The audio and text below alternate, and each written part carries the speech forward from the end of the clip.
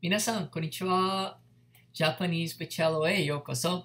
Hello, everybody. Welcome to learning Japanese with Marcelo. So this lesson is the series of basic Japanese for beginners. All right. So this is our third lesson, and on this lesson, we will be learning the lesson points. Okay, four important grammar lesson points. Okay, and this lesson is dividing into three parts. So the first part we will be focusing on vocabulary, all right, and then we will move to the second part, which is the grammar, these points right here, right, and then the last part of the lesson we will learn how to practice those points in a conversation. All right, so let's get into it. Vocabulary, part 1 of the lesson. All right, so the first vocabulary today is 学校、学校、学校、学校、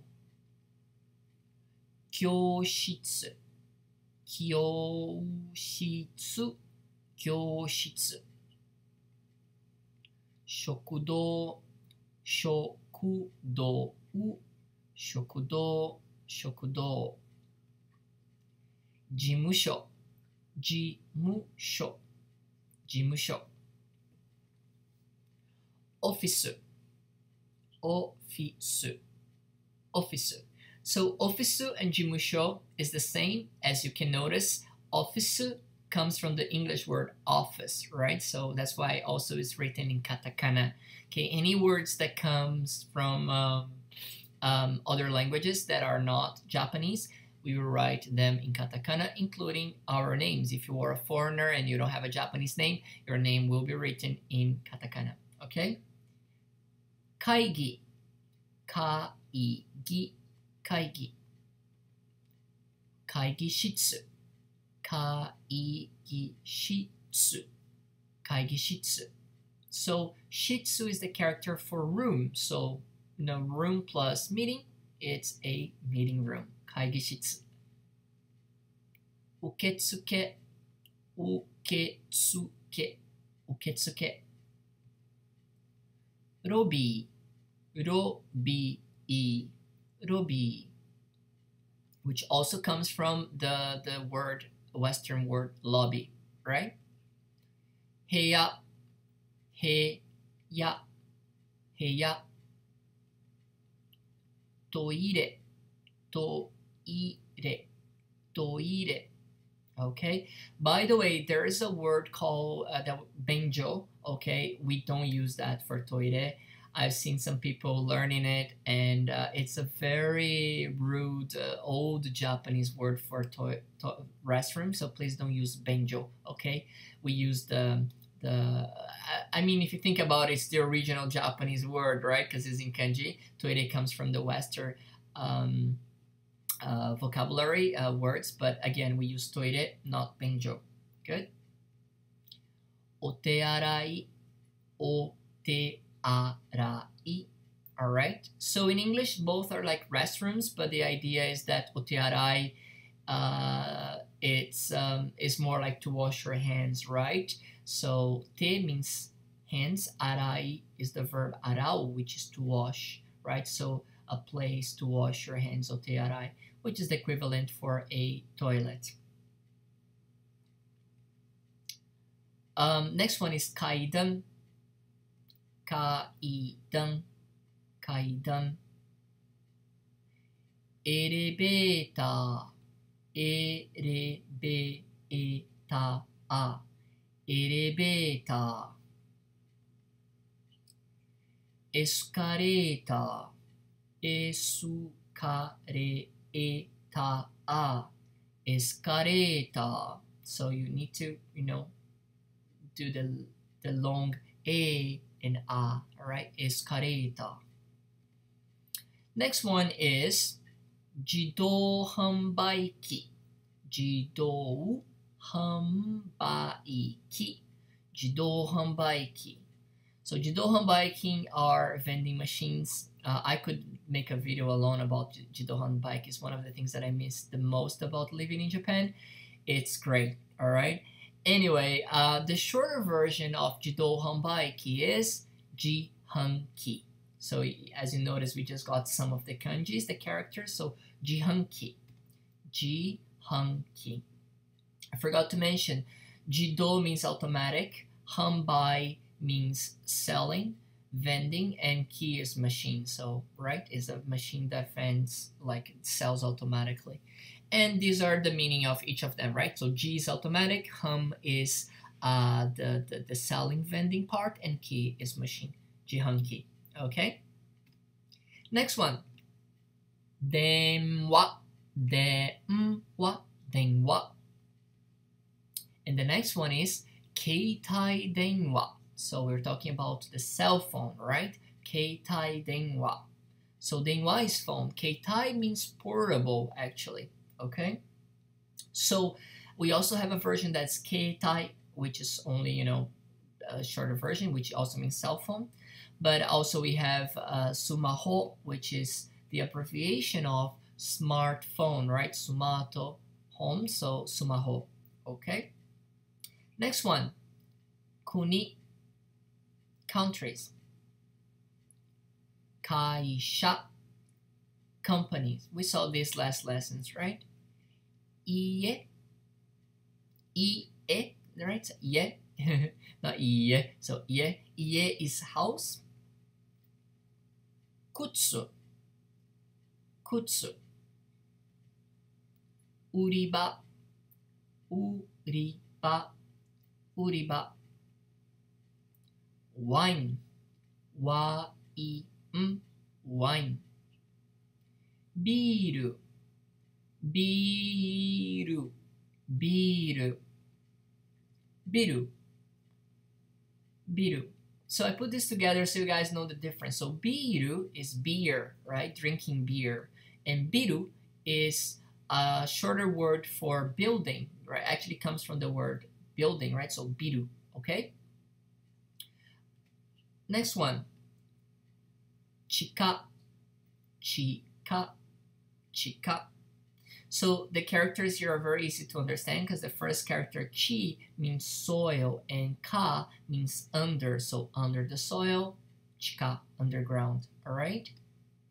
Now let's learn some numbers. Last lesson I believe we did learn from 1 until 100, right? So now we're gonna go a little bit higher than that. So 100 is hyaku, hyaku, hyaku. 200, ni hyaku. So again, you just put the ni in front of the hyaku, right? In front of the 100. So ni hyaku, ni hyaku, ni hyaku.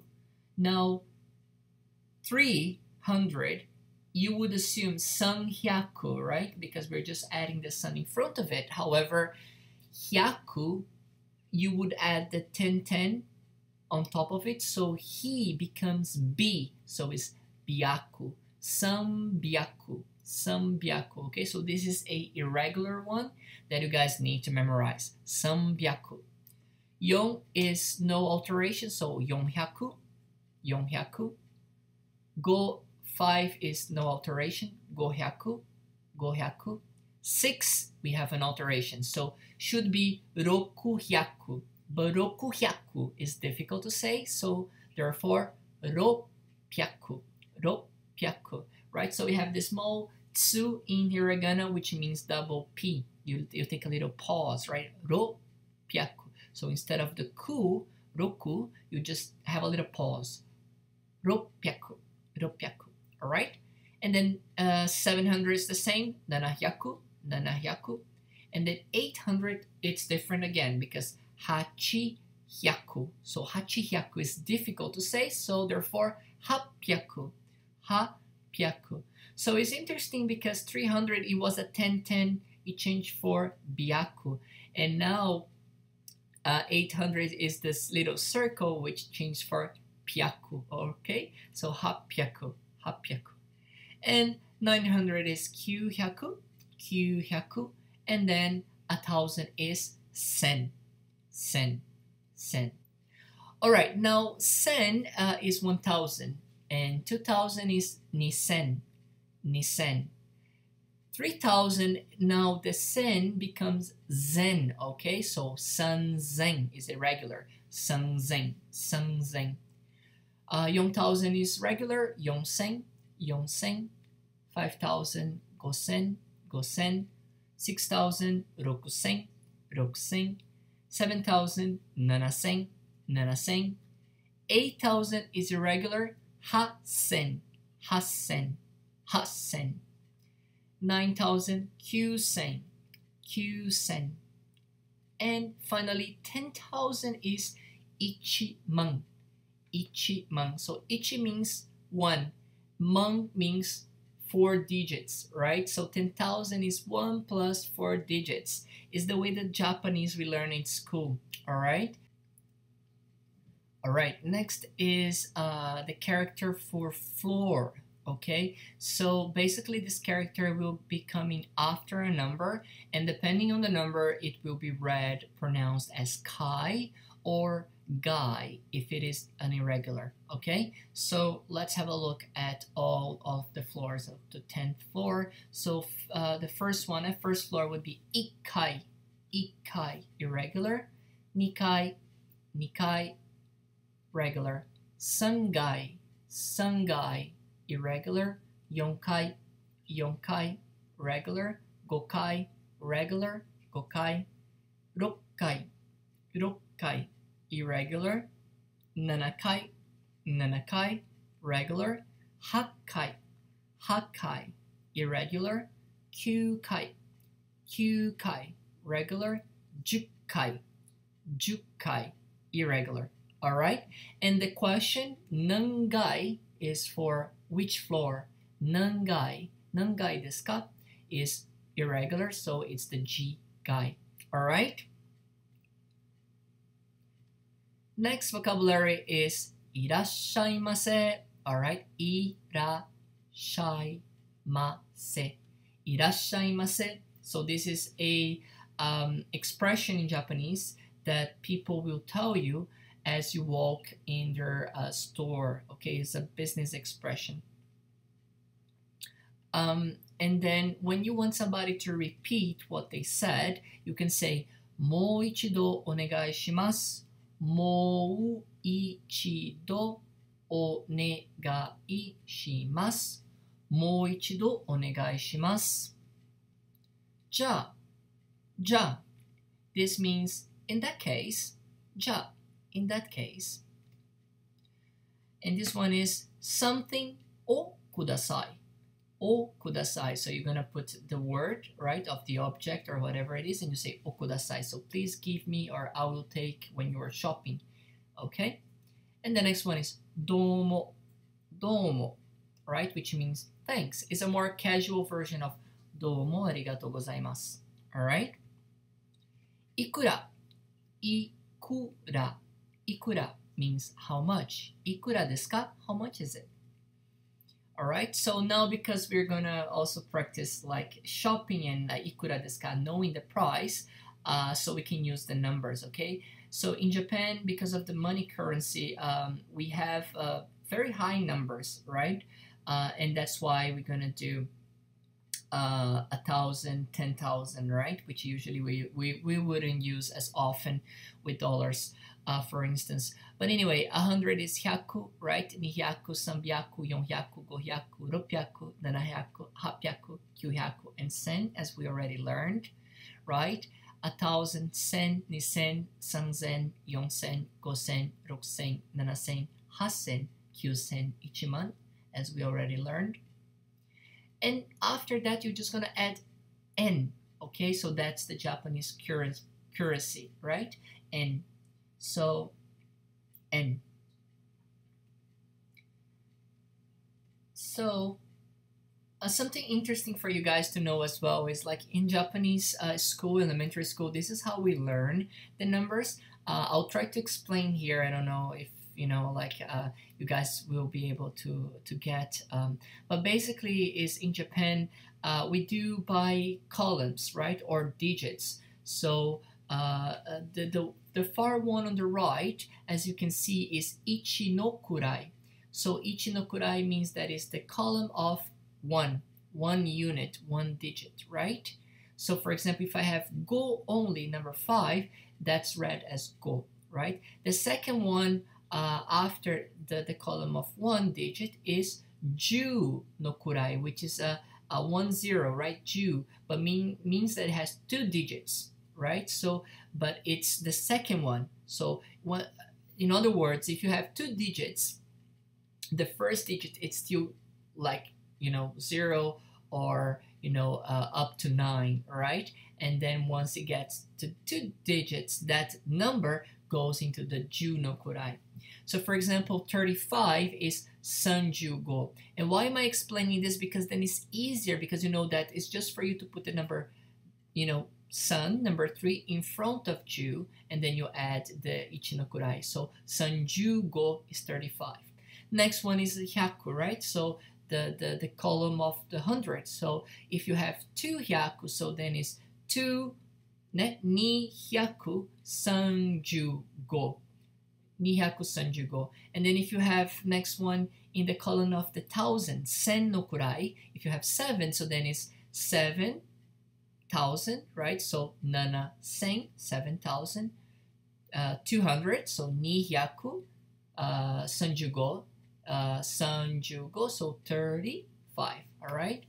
7,000, 7,235 isn't it? And the last one is the man no kurai. I mean, there are higher numbers than that, but I'm gonna limit to man here because usually that's how we go. Okay, with the ichiman dollar bill, $100. Well, it used to be $100 equivalent to ichiman, but now the yen is actually cheaper, so it is a good time to go to Japan, guys. Anyway, so if we have 80,000, right? That would be hachi man. So you see, in English it gets tricky here because 80,000, you kind of want to say 80,000, but then 80, you have to think in your mind that 80 is actually 8 10,000, right? No, sorry, 8 8 10,000. See, even me, I get confused. So anyway, 8 10,000 plus 7,000 plus 200 plus 30 plus 5, so that would be in Japanese 87,235. All right. All right, guys. And I'm gonna take this away as well. I've been repeating that a lot. So now is the money. I made this for you guys to familiarize yourselves with the Japanese money. Okay. By the way, they just changed the bills into a different design. So you actually will be able to see different designs when you go to Japan, but they're pretty much similar. The main colors are kind of the same. The 10,000 bill is a little bit bigger, all right? But anyway, this is the money that you will see in Japan. So each yen is a small coin, right? And then goen, juen, and then you got the gojuuen for 50, and then you got the hyakuen, which is you will have a lot, and then 500 yen is gohyakuen, and then we got the bills, which is 1,000, right? Sen yen, and then we got the gosen yen, and then we got the ichiman yen. All right. And this is actually Nisen yen bill, satsu, right? So it's very rare. So I just added here because in case you guys find this in Japan, I think it's a keeper, okay? It could be a nice souvenir to bring it back home. All right, so let's move to the second part of our lesson, which is the grammar, all right? So remember last lesson we learned kore for something that is closer to the speaker, sore for something that is closer to the listener, and are for something that is far away from both the speaker and the listener. So following that kind of rule, today we're gonna learn our first grammar point is gonna be koko, which means here. Okay, so now we're talking about place, but as you can see, the hiragana, the first hiragana, it stays the same. So kore, koko, right? So now you can guess that the place that is closer to the listener will be soko, right? Soko. And the place that is both far away from the listener and the speaker is asoko, asoko. All right, so koko, soko, asoko. All right. So for example, let's say that we are talking about the restroom, and the restroom in this place is closer to the speaker. So we're going to be using koko. All right. And the sentence would be something like, toire wa koko desu. Toire wa koko desu. Now, if the bathroom or the restroom is closer to the listener, right, we would be using soko. Soko. And the sentence then would be, toire wa soko desu. Toire wa soko desu. Now, if the speaker and the listener are together, let's say, and the restrooms are far away from both of them, in that case, we will be using asoko, asoko. And the sentence would be, toire wa asoko desu. Toire wa asoko desu. Toire wa asoko desu. All right? Now, there are the politer version of koko, soko, and asoko. So that's going to be our grammar point 2. So the politer version of koko is kochira, kochira. The politer version for soko is sochira, sochira. And the politer version of asoko is achira, achira. All right? But the meaning is exactly the same, it's just politer. So here we go again. So if the restroom is closer to the speaker, we're going to use kochira. And the sentence would be, toire wa kochira desu. Toire wa kochira desu. If the restrooms are closer to the listener, we would be using sochira for a politer version. And the sentence would be, toire wa sochira desu. Toire wa sochira desu. Now, if the restrooms are far away from both of them, right, the speaker and the listener, we would be using achira for a politer version. So the sentence would be, toire wa achira desu. Toire wa achira desu. Now, for grammar point 3, we're also going to be using kochira, okay? And kochira is also used when we introduce someone. So we are referring to someone, a person, right? So if you look here, I have the speaker and I have a Tanaka-san standing right next to the speaker. And the speaker is introducing Tanaka-san to the listener, right? So they would say, kochira wa Tanaka-san desu. Kochira wa Tanaka-san desu. As, you know, showing Tanaka-san or pointing at Tanaka-san, right? Kochira wa Tanaka-san desu. Okay?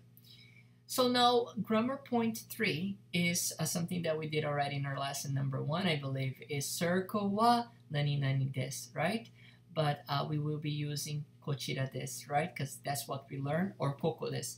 So basically is you guys can change the circle to any you know, area of the house, of the building, and you can say kochira desu, sochira desu, achira desu, right? For example, the bathroom is here, right? The restroom. So for example, where is the office? Ofisu wa 4階です. So here's where we use the floors, right? So ofisu wa 4階です. Ofisu wa 4階です. How about when you are asking for somebody, where is, you know, Mr. Tanaka or Miss Tanaka? Tanaka-san wa jibun no heya desu. Tanaka-san wa jibun no heya desu. So she's in her own room. She's in her own apartment, right? Tanaka-san wa jibun no heya desu. All right, so grammar point 4, we will be learning doko, which means where, or the politer version, which also means where, okay? So you can use doko or dochira. So again, we can use the circle for, you know, to ask, and you will be followed by wa, doko desu ka? Meaning that where is the, okay, nani nani wa doko desu ka?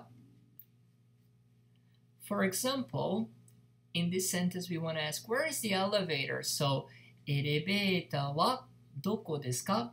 Elevator wa doko desu ka? Or, when we answer, the person B would say, the elevator is over there. So, elevator wa asoko desu. Elevator wa asoko desu. So, next one.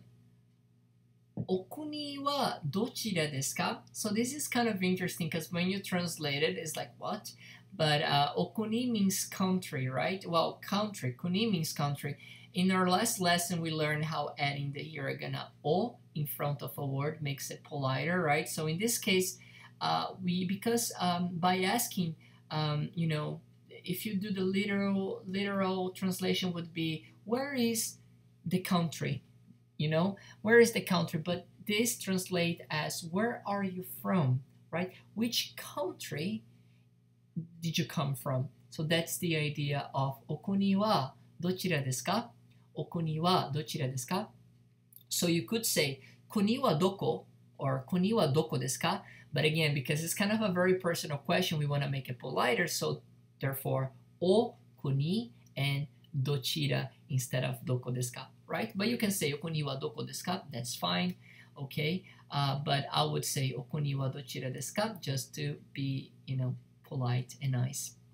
And the answer in this case could be, for example, Igirisu kara kimashita. I came from England, right? Meaning I'm British, right? Igirisu kara kimashita. Okuni wa dochira desu ka? Igirisu kara kimashita. Now, next one is, gakkou wa doko desu ka? Gakkou wa doko desu ka? So this is kind of similar, like if you translate it, it's like, where is the school? Is the literal meaning, right? But again, in Japanese, by asking this, we are actually asking, where did you go to school, or which school did you come from, right? So the school that you attended, where is it? So that's kind of the logic behind. Okay, so gakkou wa doko desu ka? Or again, you could say dochira desu ka?